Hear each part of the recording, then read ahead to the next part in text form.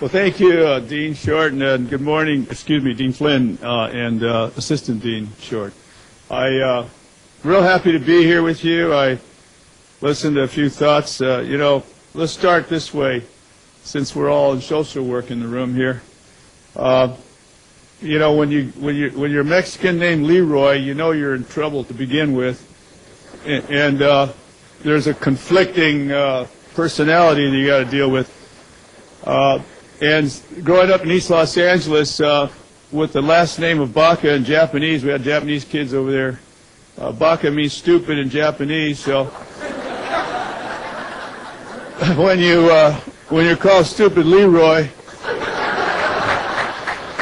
that kind of gets you started the right way with understanding that life is going to be challenging. And my grandparents that raised me were country western music fans, and so we used to listen to country western music all the time. And in those days, in El Monte, there was the El Monte Legion Stadium, and then we had Cliffy Stone's Hometown Jamboree. So if any of you like country western music, then you're stuck with a sheriff that's Mexican named Leroy with country western music, okay? And so it's really exciting to share this time with you because I want to emphasize how important you are to not only this county and Orange County and any other part of the world that you choose to work in, but the United States is an amazing place. Every day I just sit back and think about how wonderful it is to live here and how we here in Los Angeles County, 10 million people, the largest county in the United States. This county, by the way, is larger than 42 states in the United States in terms of population. And when people talk about California's economy being the 5th largest in the world, Los Angeles is the 9th largest in the world.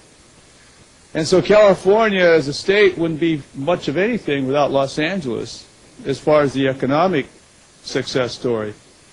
But what I also think is fascinating about Los Angeles County is that we are the diversity capital of the world. We have every religion. I'm glad that Rabbi Stein is here. You might hear from him at a later point.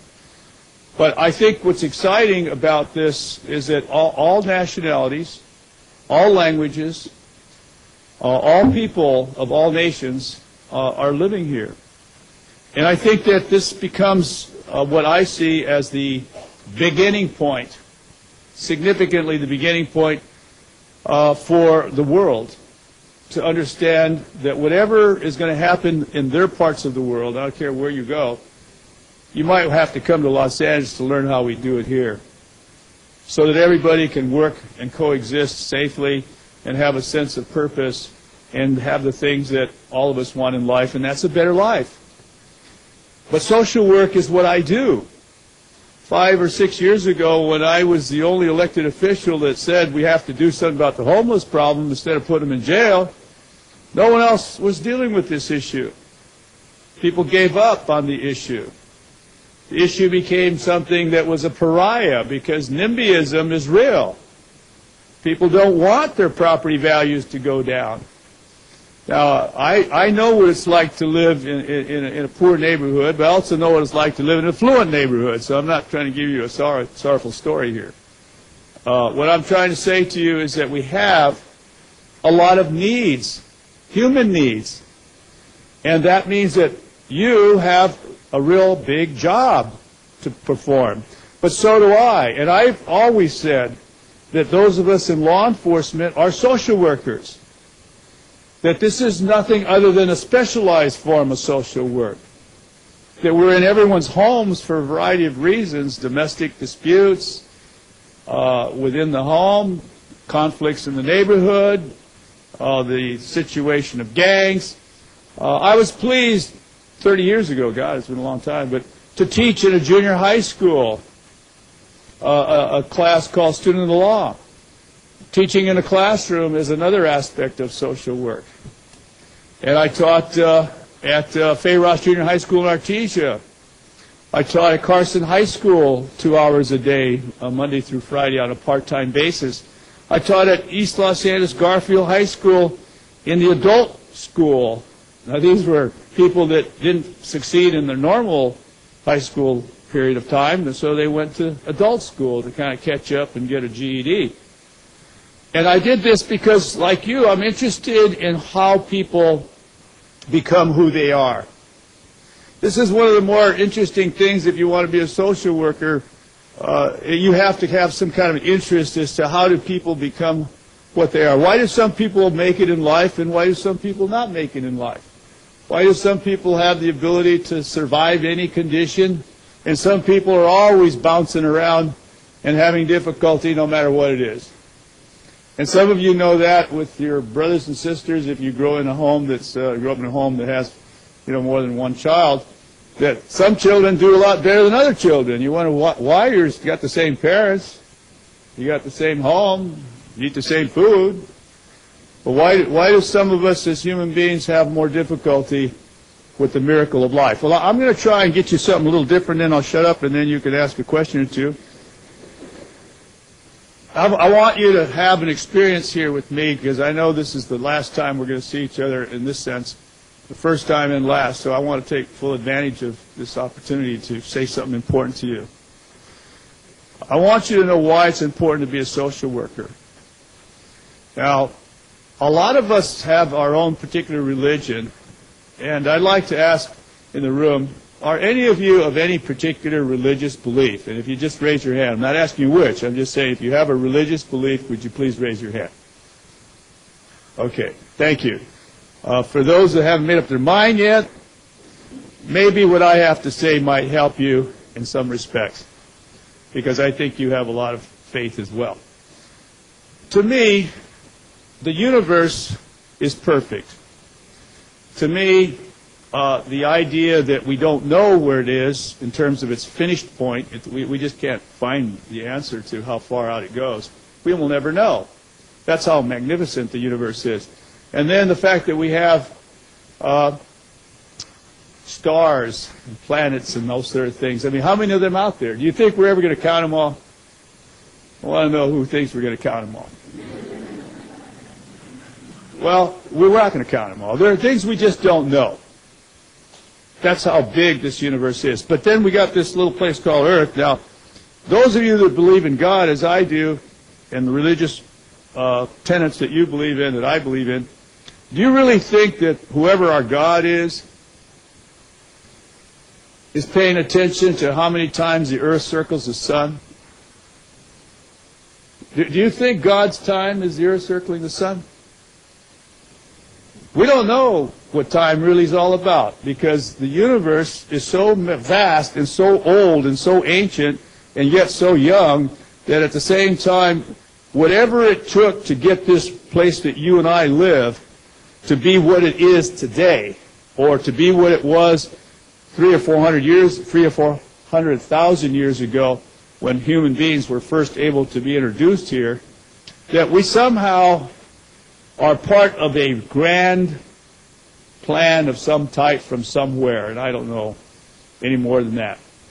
And so it's so perfect that you and I can breathe, you and I can drink water, that water has purpose for us, air has purpose for us, your body has purpose for you, as it does for me, and we have this sense of being alive.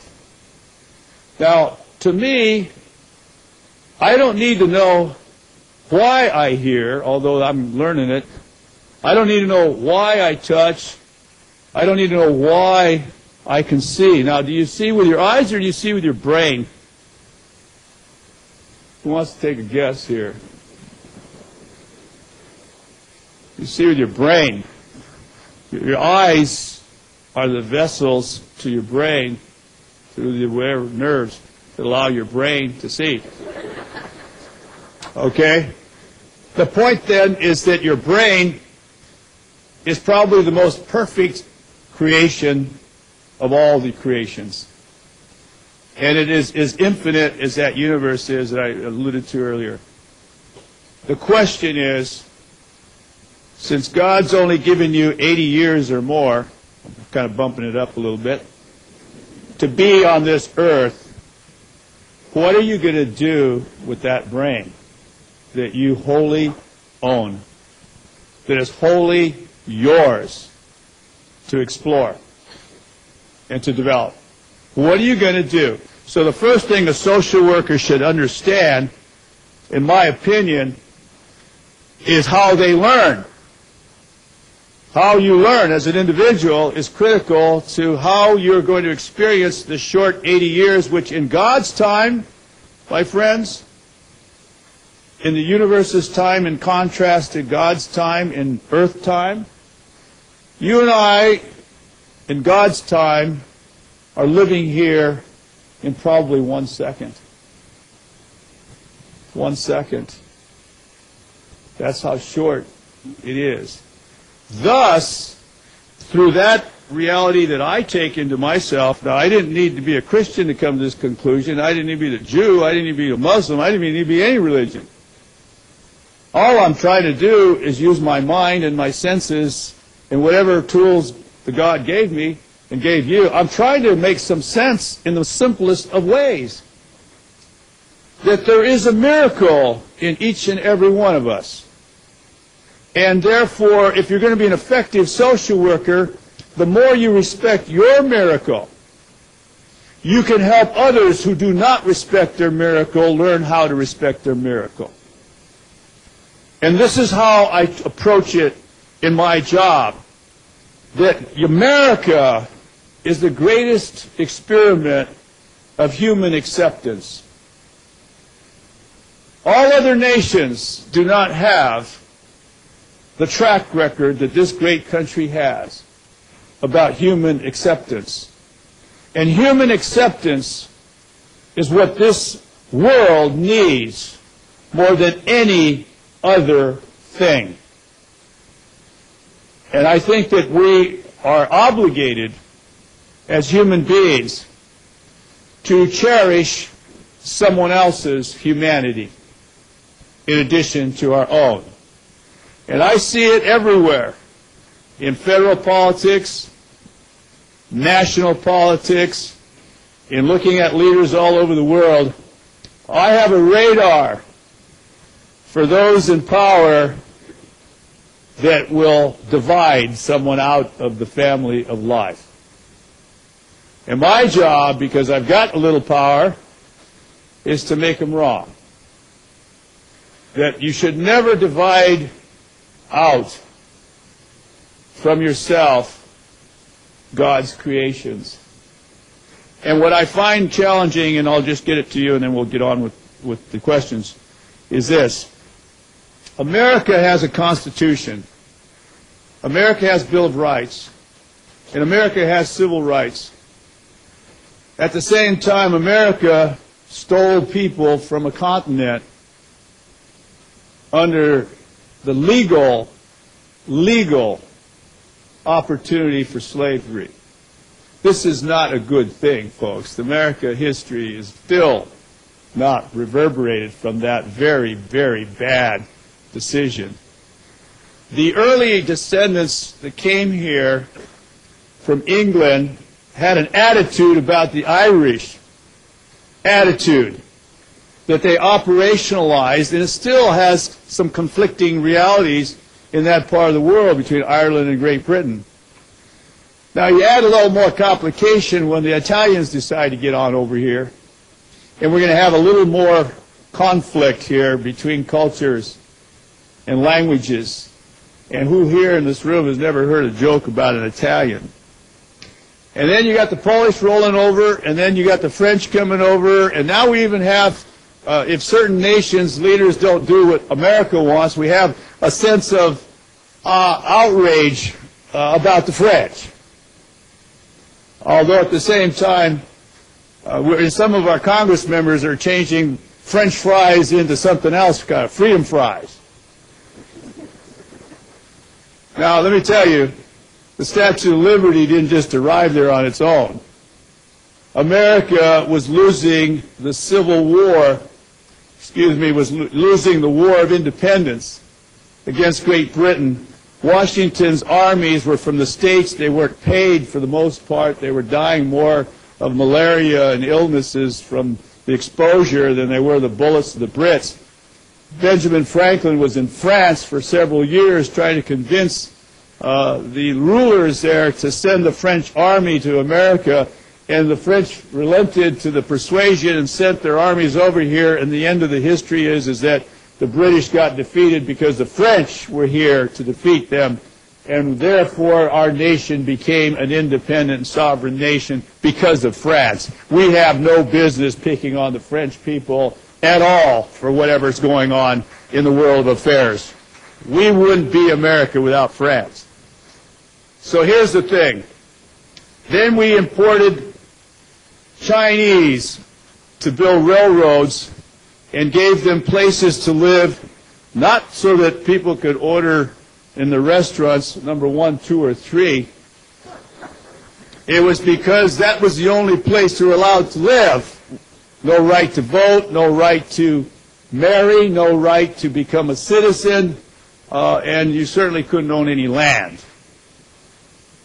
And then we had a great idea that all men are created equal, but women weren't able to vote until around 1915. And when Congress finally passed a law that said all women now will get to vote, it was by one Congress member, and that Congress member, a male, was kicked out of office the following election period because of that one vote that tipped the scale in favor of women. Now, I got some news for you folks. I love America. And then we decided during World War II the Japanese ought to be interned because we can't quite trust them to any great extent.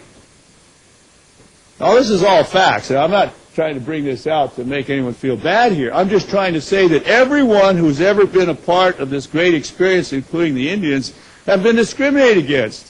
White, black, brown, Asian, African American. The country has a rich history of discrimination. Now, the question is, what are you going to do? Cry about it? You know, are we going to just sit here and mope about the fact that we don't like our particular experiences in America? No. We are going to take advantage of the fact that in spite of that troublesome past, that we're in the 21st century, and this is what I want to say to you about law enforcement. 21st century law enforcement says it's no longer acceptable to carry on the prejudiced policies of America's laws that are so screwed up in history at times, that we have to do it the right way for everybody. That it's not acceptable to do certain things that hurt human beings. That values mean something in the sense of what enforcement is. And that's why I changed the core values in the Sheriff's Department, because the one thing that law enforcement doesn't do is it doesn't train itself to be leaders first, then law enforcement second. And I believe that leadership is now the new message for everybody, including social workers. Social workers are leaders. Teachers are leaders. Anyone that wants to assume a leadership role can assume a leadership role. What is that? The fact that you can extend a hand of support to someone to lift them up to a higher place is an act of leadership. The social work in itself needs to embrace a greater vision that will lift the position of a social worker to a point of high respect. That there is no higher calling than to be someone like a minister in a church, or a rabbi, or a teacher. There is no higher calling than to be a social worker who is a teacher. Teaching what? Teaching people how to repair themselves. Teaching people to have better hope. Teaching people to have confidence that they can overcome their difficulty. Now, I wasn't kidding when I said stupid Leroy here earlier. When I graduated from East Los Angeles College, I had a 2.0 grade point average. Now, that's a hard thing to do, folks. 1D. It is. 1D and you're out. You don't graduate. And then 1B, and then you're a little bit above the 2.0 line. So that's a record. I'm not proud of it. It's just a fact.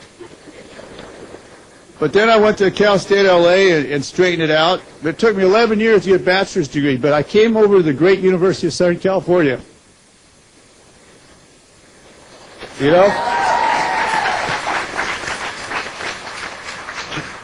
In fact, my high school, Franklin High School in Highland Park, only two of us got doctorate degrees, me from USC, the other guy went to Canada. But the point is that I don't think he wanted to do Vietnam, but that's another story. But he was a student body president, I was a senior class president. We both had 2.3 grade point averages out of high school, which doesn't speak well for my success academically. But the point of all that is that there's only two subjects I excelled in, and that was English, math, algebra, and that side of it, the two major subjects of learning. And then finally I got real on college at Cal State LA and cleaned myself up. So when I took the GRE to get into USC's master's program, I scored high. You know, it's all quantitative analysis and language interpretation and language skills. So I scored extremely high. And then I had like a 2.8 at the time, you know, in the applications process. So they kind of felt sorry for the guys. They let him in. But then I went after that doctorate degree, and it took me until I was 51 years of age to finish. I mean, I had kids in the class like you know, I was wondering, what's this old guy doing in here? Well, the point of that little story is this, that the concept of growth in human life is what you as social workers have to be the experts in. That when a person is stunted and stopped and turned around and somewhat gives up on themselves, your leadership is going to be the key that gets them believing that they can do it again.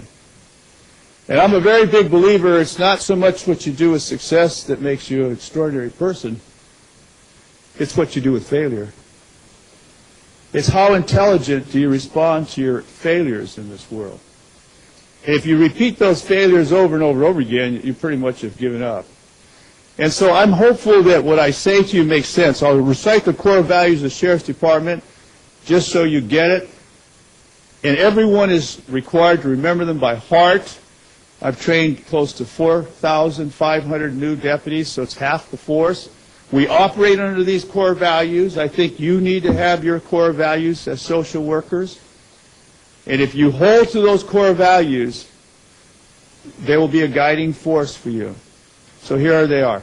As a leader in the Los Angeles County Sheriff's Department, I commit myself to only perform my duty with respect for the dignity of all people. The integrity to do what is right and fight what is wrong. Wisdom to apply common sense and fairness in all that I do. And courage to stand against racism, sexism, anti-Semitism, homophobia, and bigotry in all its forms. That's what law enforcement should represent everywhere in America.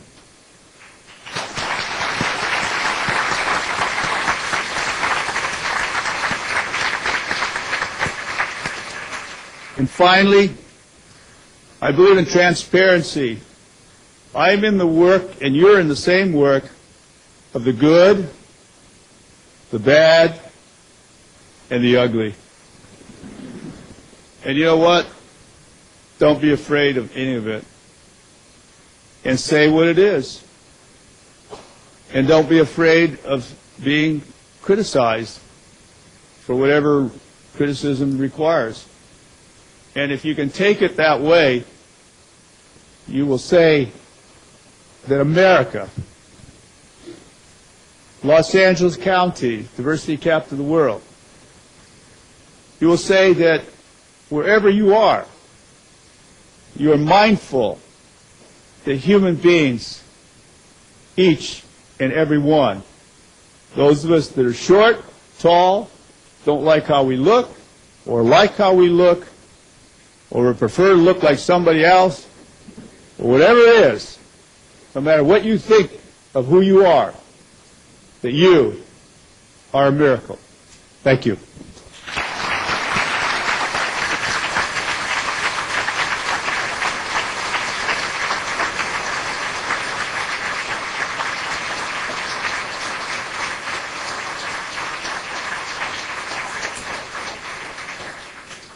Okay, anybody have any questions? Thank you for your nice applause, by the way. Got a question right here? Yes, ma'am.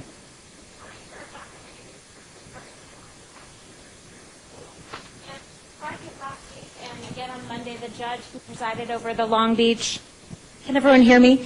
The judge who presided over the Long Beach trial regarding the Halloween beatings of 3 Caucasian women, the judge ordered community service, 250 hours of community service, and 90 days of house arrest to the alleged perpetrators. And I'm wondering what this legal precedent does for law enforcement in terms of promoting racial tolerance among youth in communities. It's hard to say. You know, I want to be blunt about it. You know, it's a very difficult case. The judge listened to all the facts. You know, we have to think about that. Made a bold decision. Recognized that it was a terrible thing to have happen. And I believe that all of us learned more than we actually realized. We're never going to agree with how that case was resolved. I think there are people on one end of it and on another end. Suffice to say, I'm not going to say that the victims feel that they had justice. I imagine they don't. And I believe that the perpetrators didn't realize that individually they lost themselves. And if there was just one child out there that was a perpetrator alone, it would have never happened. But you get a group, and all of a sudden there's a spontaneous action. They lost themselves. And I think the judge took a step in a direction that says either you put them in jail or you make them learn how to find themselves. And I think that the goal of justice obviously is often hard to find, especially for a victim. I mean, I'm a very, very big believer in rehabilitation, intervention, and we do a lot in the jails. That I'd like Ramona here to talk about the good things instead of the overcrowdedness, but she'll talk about good stuff too, I'm sure. This is Ramona Ripson here from the ACLU. And I'm a big supporter of the ACLU, but they sure give me headaches, I'll tell you.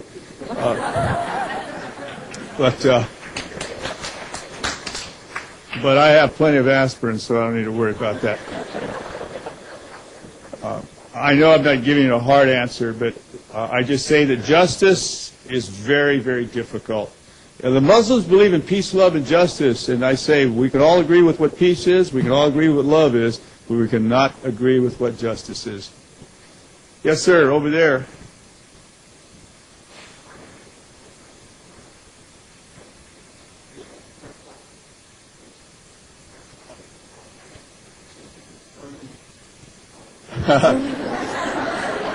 Yeah? Actually being sarcastic, but... It's okay. You know, there's a lot of preachers named Leroy. But my thing is that as social workers, one of the things that we're taught is preventive measures. And I know that right now we have many problems that are involved, that law enforcement is involved in. One of the more recent, not recent, but one of the ones that has been gaining the most attention right now is gangs, the increase in gangs. Mm-hmm. And I believe that there's an international conference. Yes, I just came from there. Yeah, that's taking place today. And I just want to know, what is the preventive measures that law enforcement or that you suggest using the core values that you have to dealing with problems of gangs, police brutality, harassment, racial profiling? What are the preventive measures using the core values and not just dealing with the problem when it happens? All right, very good question. We have a VITA program, a Vital Intervention Directional Alternatives program, and it's a 16-week Saturday program, and it's basically taking a youngster who has dropped out of school or gotten in a little trouble with the Superior Court, the juvenile court, or their parents are, you know, not knowing what to do, which is a big part of the problem too, and then the schools identify them. So it's all day Saturday, and we have deputies there with volunteers from the community. We have some money from the shift Cardenas dollars. These are intervention dollars that come from the state. Shift and Cardenas are two elected officials that sponsor legislation. And we are essentially saying that through intervention we can help turn these children around.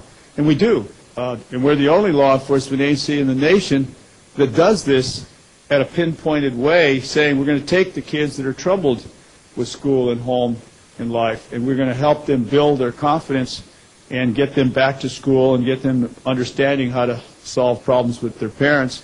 And a lot of the parents, and we do parenting classes as well for the parents, a lot of the parents are very, very, very unprepared to be parents, and they need their help too. And we therefore intervene in that fashion. But I'm very proud of Coach Pete Carroll because he approached me 5 years ago and said, I can help too. And he introduced me to the Pacific Institute. The Pacific Institute, Lou Tice, the executive director and founder, they have a program, a curriculum. It's an educational program that I've embraced, and we've trained over 500 people to be mentors and tutors. And the whole theory of gang intervention, from what I see, is this. It's all about taking a person from one level of thinking to a more effective level of thinking. It's all about what's in that head of yours. And gang members get bounced around from negative experiences at home, negative experiences at school, negative experiences on the street, and then they run into coalesce into what a gang is, and all the gang is just another form of a negative experience under some umbrella of support and love. And the reality is that it's not going to make you a successful adult. It's just going to make you a person who can't solve problems effectively. So those are the things we're doing.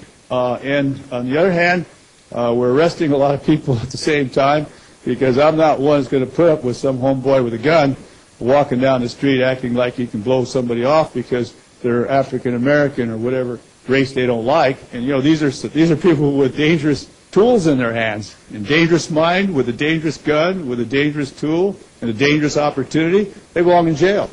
We'll fix them in jail. We'll rehab them in there, but they belong in jail.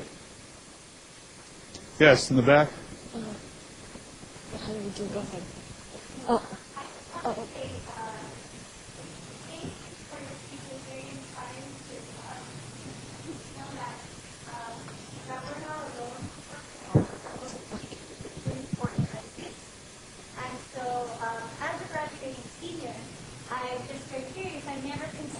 Law enforcement a place where I would operate as a social worker. So just as an education, maybe you can tell us what types of roles can social workers play in law enforcement, just to give us an idea.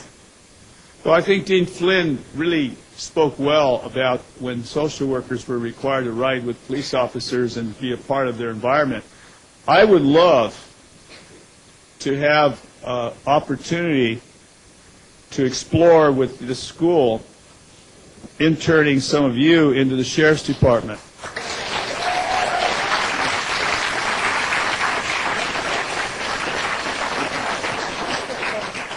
And I can say that will happen if you so desire, because that's one great thing about being a sheriff. If I say this is what we're going to do, I can assure it'll get done.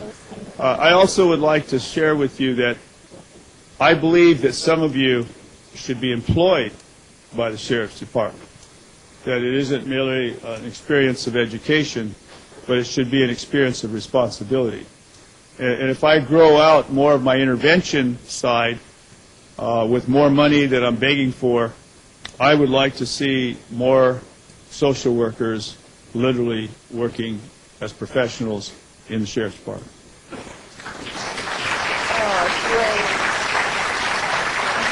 Thank you very much.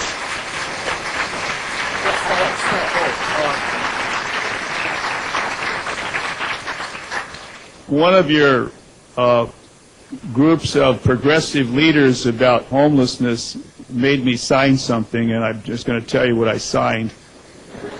I, as Sheriff Lee Baca, pledge to be champion for California Senate Bill number 2. As Sheriff of Los Angeles County, I witnessed the effects of homelessness has on police enforcement. Criminalizing the homeless will not alleviate the problem. The state of California is paying $64 a day to incarcerate a homeless person in jail. $85 a day in prison. Providing shelter for the homeless will cost only $37 a day.